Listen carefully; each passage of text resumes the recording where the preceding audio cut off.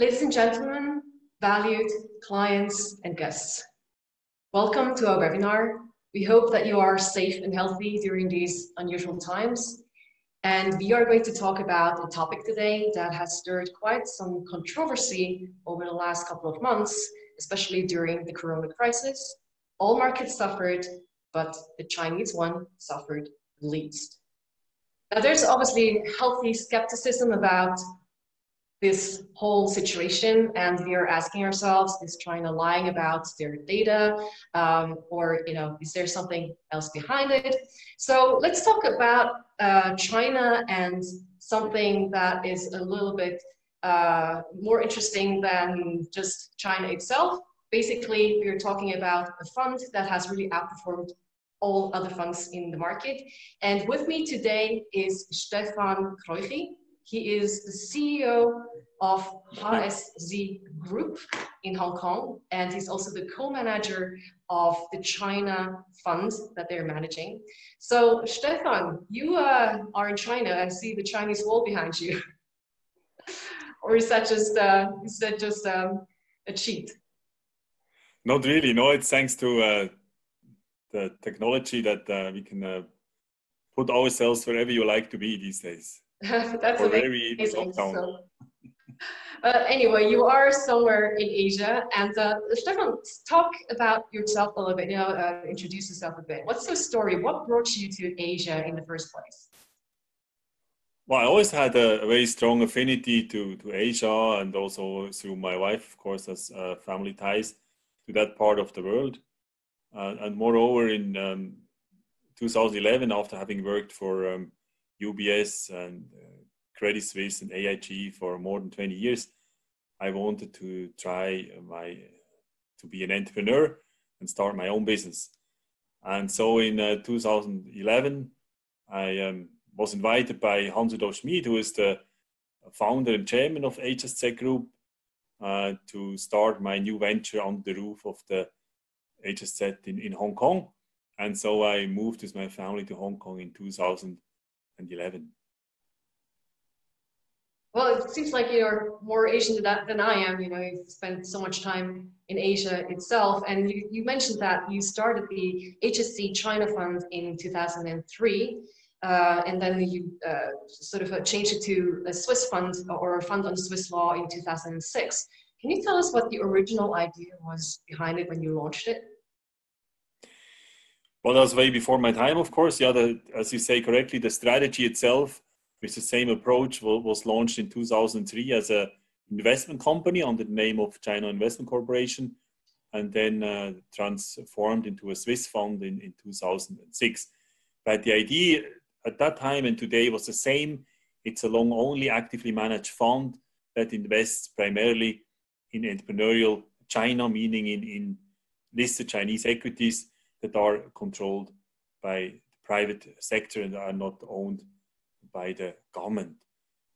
And so that's still the same idea. Nothing changed in that respect. Today we can invest in different share categories. Of course, we can invest in the H shares that are listed in Hong Kong, but we can also invest in A shares that are listed in the mainland China. And moreover, of course, we could invest in Chinese companies that are listed somewhere else, be it the US or even other places. The important thing that needs to be fulfilled is that all these companies need to do the majority of their business in mainland China. Well, it seems that the Corona crisis suggests that local expertise in China can still help to generate alpha. So your fund outperformed the MSCI China Index by roughly 18% since the beginning of the year. And you beat other actively managed China funds by lengths. But let's talk about China first. Where do you see the reasons that China's markets perform better than the rest of the world? Well, as you know, the coronavirus or the crisis started in China. But China took very aggressive measures early on to minimize the outbreak.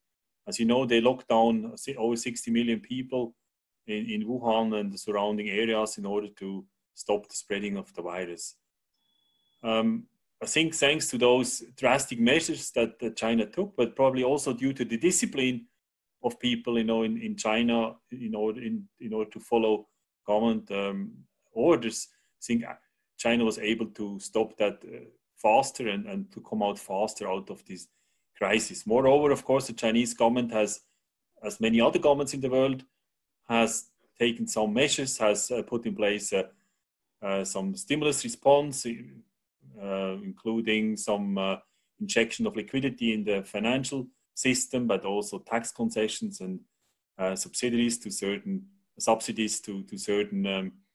companies and individuals. And as a result of that, the IMF came out recently and is expecting that China will or be able to recover and probably should even have a slightly positive growth for 2020, whereas the rest of the world is going into a recession, and is probably the different economic blocks like Europe and US probably will show quite significant negative growth rates for 2020. But despite that, we believe the investment case for China is unchanged. China is still the second largest economy in the world. They're not stuck in the middle income trap, unlike many other countries in Asia or also in South America.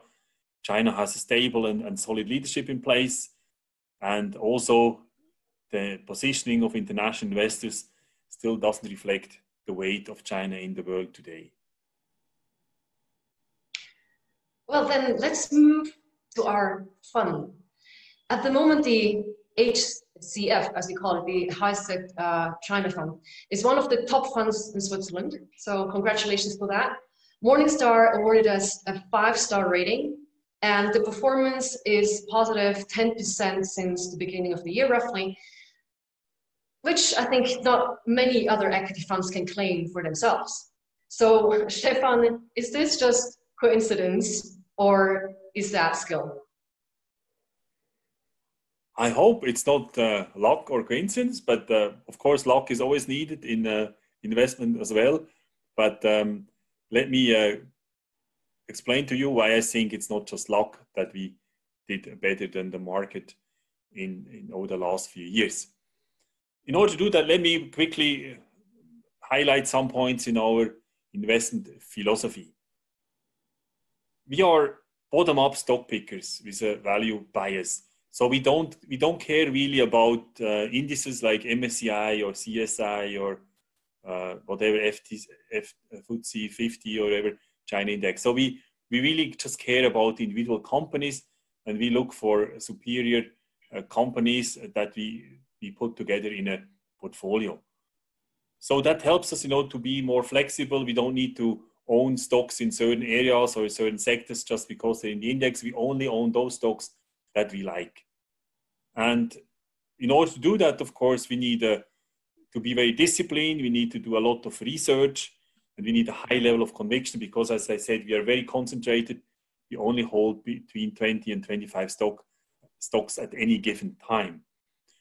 So we need to know what we own. So we as I show here, we are happy to share that with investors from time to time, what stocks we own, because that's the only thing we do is investing in single stocks. How do we select these stocks? I mean, an important criteria in selecting the stocks that go into our portfolio is what we call the inner strengths. Inner strengths consist of a number of quantitative and qualitative factors.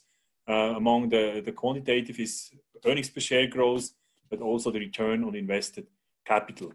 In terms of the more soft factors, we look for clarity and consistency of the strategy of the investee companies, but also want to make sure that they have a culture in place that nurtures integrity. Just give you an example. Recently, maybe you read the unfortunate negative press about Luckin Coffee, the competitor of Starbucks in China, where obviously they were cheating and faking some of their sales numbers. So it's very important that we have a company that follows that type of culture. So in terms of soft factors, we also look for a franchise. Do these companies have a franchise? Do they have a competitive edge that allows them to grow in their niche profitably and strongly for the foreseeable future. All this, of course, is very difficult, but it has to be available also at a reasonable price. So we have our own valuation methodology that we developed over the years, and that has been very much the same since 2003. We estimate different factors that we then use in order to come up with a fair value for those companies that we invest. And of course, in order for us to invest, the value of these companies has to be higher than the current share price. Why is that important? Because the weighting in our portfolio is based on the relative attractiveness. Because as I said earlier, we do not follow a benchmark. So how do we decide how much we put in one single stock? So that's all based on the relative attractiveness, meaning the stocks that have the highest undervaluation, where the value is the most above the current price, those are the stocks that have the highest weight in our portfolio.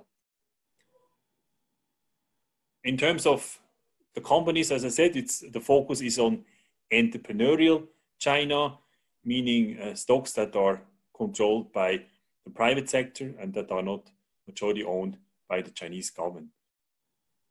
We do not make macro calls, so cash in our portfolio is really just technical. So we hold a little bit of cash, but as a default, we are fully invested at any given time.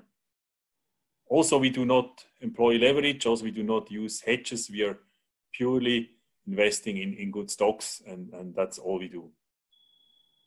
Also, as I said before, we do not have a sector allocation. A sector allocation is the result of the bottom-up stock picking we do, and never a function of top-down decisions. Last but not least, I think the team is important. We have a very good team in place, a good mixture between experience of Hans-Rudolf Schmid, with more than 30 years experience in the investment industry, and myself with over 30 years in that business as well, combined with local know-how. We have an analyst team of 3 analysts in Hong Kong that some of them have Hong Kong, some have mainland Chinese background, but also they're a bit younger than us. I think that helps us to understand the universe of stocks that we look at. Well, thank you, Stefan, for sharing the success factors with us, why your fund is so successful. And I guess, despite all China's skepticism that we're seeing out there, it still shows that a rigorous portfolio management process, as you are doing for your funds, can emphasize what China does really well. And you mentioned Chinese entrepreneurship. And I guess, this is something where we all agree that Chinese are very entrepreneurial people. And can you maybe share with us a couple of examples of transactions that you just did recently during the Corona crisis that led to your success? Yes, of course, it's difficult to make any short-term decisions when such a crisis comes, because as nobody else, we didn't see this crisis come. Definitely not in this type of, in this magnitude that it has hit the globe now. But we believe there were several trends and developments in place that we have identified some time ago. And I think that those trends have materialized much faster than we had ever imagined as a result of this crisis. What do I mean? I mean by that talking about e-commerce, online medical services, online gaming, also online education. Those are sectors that extremely benefited from the crisis, but those are investments we have made already some time ago because we saw that these trends are important, and that's where the world is going. So let me give you some example. One is obviously Alibaba, that I guess everybody knows. So, but I want just to say that we invested in that company already in 2016 at the price of $71. Meanwhile, that stock is listed in trading in the US market at $210. Meanwhile, of course, the stock is also listed in Hong Kong, and we own the Hong Kong share, but originally we bought the US share at the outset. Then I mentioned the online healthcare. We have 2 examples that we have invested. One is Alibaba Health, of course, a leading online drug store platform, and also the help in the digitalization of the medical supply chain and many other important parts of the digitalization of the medical world where they're active. This stock we bought originally in 2018 at the price of 7 Hong Kong dollar. Meanwhile, that stock is trading at $20 in Hong Kong. Then the other example in the online healthcare is Penang Healthcare. That's a leading online healthcare platform. Obviously, as people were locked up in their homes, but they still needed medical advice. So the only thing they could do is obviously call or contact these online medical platforms that would help them, give them advice around the clock. And so those are things that happen much faster, I believe, than they would have otherwise without the crisis. This stock we bought only last year, about 1 year ago, at $50, and meanwhile it's trading in Hong Kong at 112 Hong Kong dollars. And Tencent, another very well-known company, all around internet leader, but also a leader in mobile games. And as people were sitting home with their kids, a lot of them, of course, were happy to use those online games during that lockup period. But also otherwise, Tencent is very much involved in Chinese daily life with over 1 billion monthly active users through their app, probably WeChat, that some people might know, which is the Chinese correspondent of WhatsApp. Tencent we bought already in 2013 at 93 Hong Kong dollar. Meanwhile, that stock is trading at 412 Hong Kong dollars. And finally, it's online education in general, a big topic in China. Chinese households, meanwhile, spend a lot of their household income on education for the kids, because Chinese do believe in education and believe that, and I think that's also a reason why China is doing so well compared to many other countries in the world. TL we bought in 2018 at 37. Meanwhile, the stock is trading at $50 US. So to sum up, I mean, we have obviously, as you can see here, a very concentrated portfolio. The top 10 stocks make up around 60% of the portfolio, and the remaining 14 positions are about 40% of the portfolio. Also, as you can see here, very little cash, only 0.5%. So that's what I said earlier. Cash is just a technical liquidity that we need, but we do not make macro calls in terms of increasing or decreasing the cash level in the fund when we think the market is going down. And would have paid off, as we all know, if you had raised more cash, because the market came back very vigorously, and probably one would have missed the recovery in the market had one tried to time it.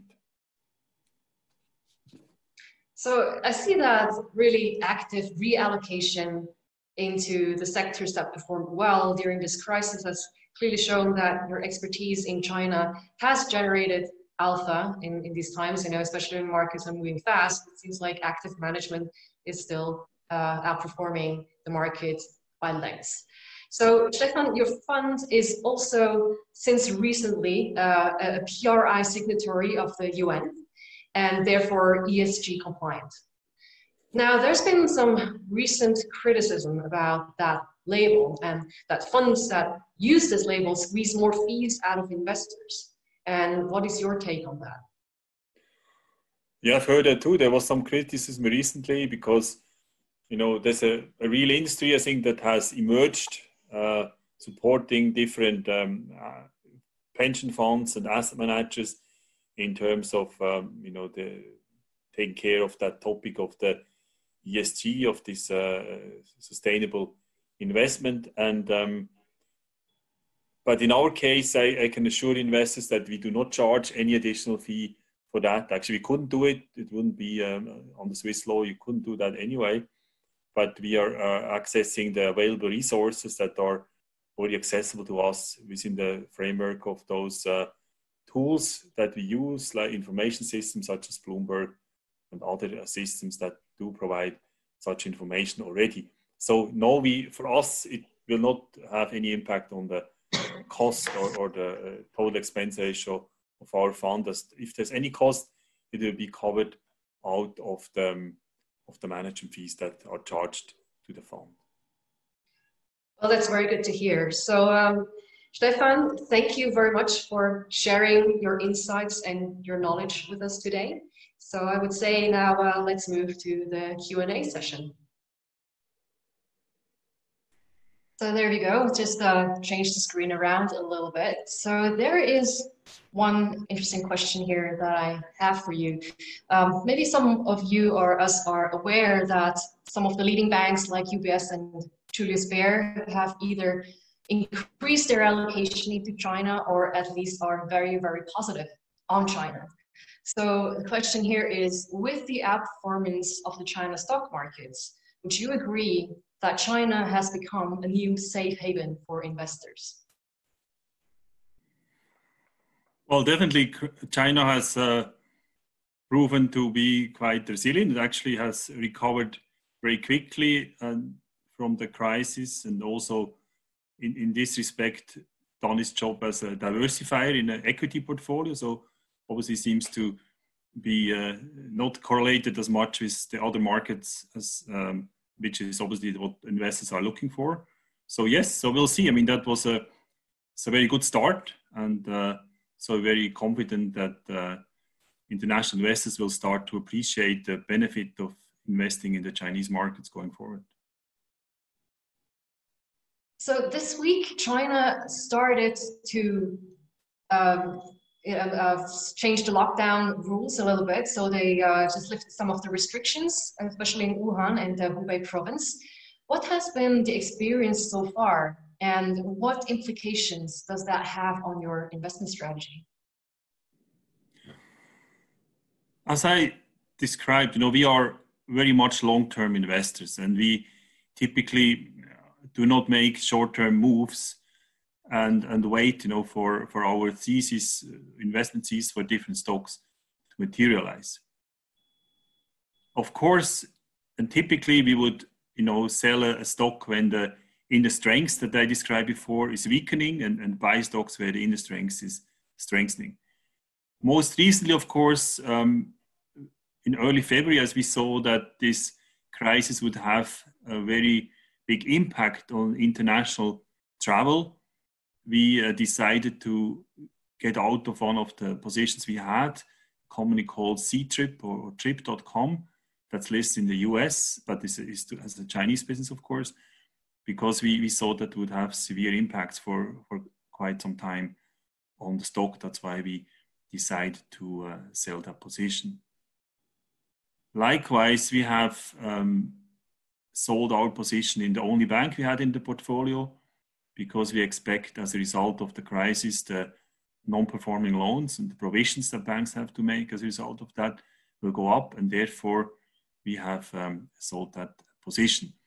At the same time, we were able to increase an existing position in a stock that's active in food delivery, among other things, and so we were able, when the market came down at the beginning, to increase our position in that stock. Now there is a question about another stock that you have in your portfolio, CATL, and one of the participants would like to have a little bit more comments on that. Can you give us a little bit more background? Yeah, CATL is a stock or a company that's actually one of the largest manufacturers of batteries for electric vehicles, and they already are providing those batteries for a large number of car manufacturers that are active in are building electric vehicles. But most recently also there was an announcement that was before the crisis, of course, that Tesla wants to build a large factory in China, and CATL will also provide batteries for Tesla cars made for the Chinese market. And I think that gave quite a lot of additional, of course, fantasy into the stock price. But we have been owning that stock already for quite some time, and I think that is another example, I would say, where we think that's a leader in its industry that fits very well in our portfolio.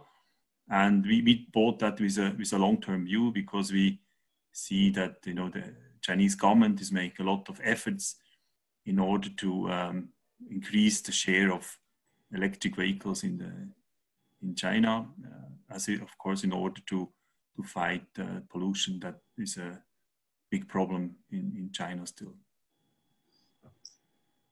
So another question here that I have is more about your internal processes, I guess. This is, when and how do you interact with the management in your investment decision before and during the investment period? Yes, that's a very good question. You know, because as I said, we are very concentrated and very focused. We only own maximum 25 stocks. Currently, we have 23 stocks in the portfolio. And the interaction with management and to meet the management is very important. As I described earlier, in terms of the qualitative factors, I think it's quite important to meet with the management in order to understand the culture of those companies. So that's where, you know, some of the companies, of course, they are very good in communicating in English. Others are less, and that's why we are glad to have a team like we have it in Hong Kong with local people, you know, and native speakers in Mandarin and Cantonese. And that, of course, helps us to interact also with those managements that are not typically interacting with international investors. So, but that's a very important part of our investment decisions, and of course the ongoing, you know, information flow and of course interacting with the management wherever possible is very important. There's another very justified comment, I think. It says China focuses more and more on its exporting industry, and if the economy in the US and Europe hasn't recovered yet, how will it affect the Chinese stock market, and how do you think you can still outperform? Definitely. I mean, as I mentioned earlier, I think the recovery that we expect in China, and also the IMF is expecting, will face some headwinds from the slowdown in the, or actually a recession more rather in the global economies. And that will be felt in China as well. But as you know, about 20% of the Chinese GDP is actually exports. When it comes to our portfolio, I can assure investors that we have a very much a domestic focus. You know, I think the China story for us is mostly a domestic story. The market is 1.4 billion people, much bigger than Europe and, you know, and US together. And we think that's the important focus of our fund. And if you look at our fund and also some of the stock positions I described earlier, be it e-commerce or be it online healthcare or Tencent with online payment, video games, that's all very much targeted to the domestic market. And I think that's where we see the huge potential. And I guess that's also the reason why we did better, among other factors I described earlier, but we have very little exposure to international exposure in our fund. We have basically 3 positions, I think, that are exposed to exports in the electronic sector, and we have one in the white goods sector that has about 40% of their sales are international. But overall, for the whole fund, that's I think that's less than about 5% of the total fund in stocks that are exposed to export. That's great. So we have come to the end of our webinar. It's already 11 o'clock. There is a couple of more questions here regarding the 5-year plan in China and some questions about renewable energy. I think we could probably catch up one by one with the participants afterwards on that one. So I'd say stay healthy, everybody. Thank you very much for dialing in to our webinar, and we hope to see you again soon. Thank you. Thank you very much.